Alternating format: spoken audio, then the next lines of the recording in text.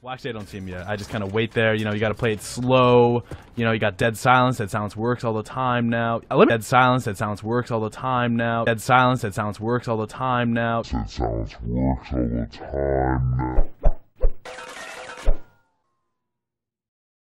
now. Hey, what is going on, guys? This is Connor Semscure, and today I want to talk to you guys about dead silence in Call of Duty 4.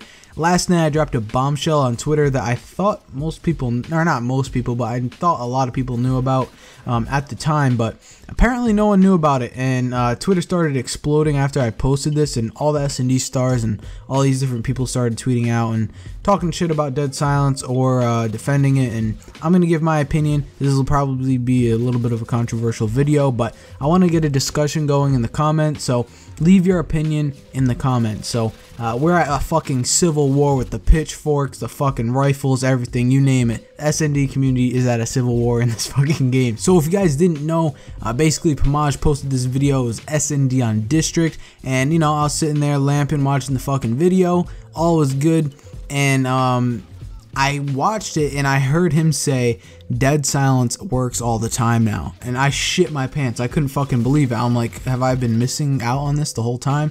So I basically chopped it up, added a fucking few funny things to it, and I posted it on my Twitter. Twitter started exploding. All the S&D stars, bunch of people started going crazy, saying, oh, the game's fucking ruined now. This is basically turning it into Ghost. Oh, you can sprint around with no consequences. Because if you guys didn't play back then, you can actually hear dead silence, even if like they have the perk on. So it was kind of ridiculous, and it kind of changed the way the game played. More so now than ever, because everyone has $300 fucking headsets on, crazy Turtle Beach Astros, you know what I mean? Times are very different now, and with these really good headsets, people are able to hear all sorts of stuff. Back in 2007 and 2008, people didn't have that kind of technology on their headsets. You know, people had maybe like one or two people, you know, with the fucking Turtle Beach X1s that are so stupidly old and outdated now, but that's really all they had back then. Gaming headsets weren't as mainstream as they are now.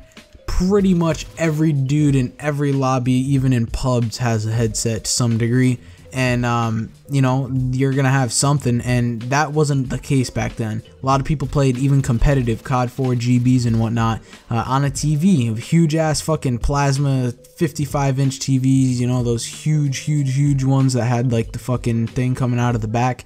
Yeah, people played on that with the speakers built in, and that was really it.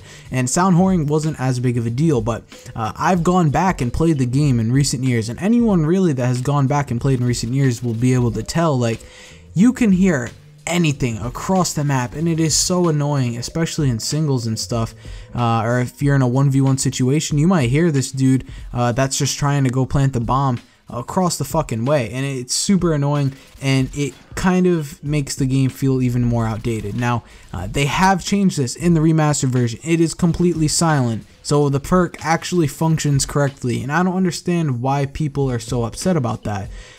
There's people saying it completely changes the flow of the game. People are just going to be able to rush around like idiots and get picks and get behind you and whatnot. I just don't feel like that's such a bad thing. I grew up during the time frame of like MW2, like that's when my honeymoon stage of CoD was for competitive and stuff.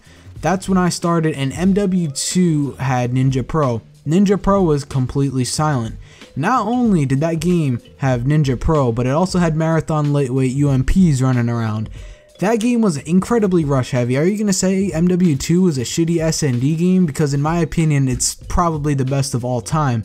A lot of people will agree with that. But I mean, I'm kind of biased here. I did not play all the way back in CoD 4. I did play the game competitively to an extent, but obviously not to the degree of some of the old timers. So my opinion could be somewhat irrelevant to them, but you know, I played during MW2. MW2 was perfectly fine.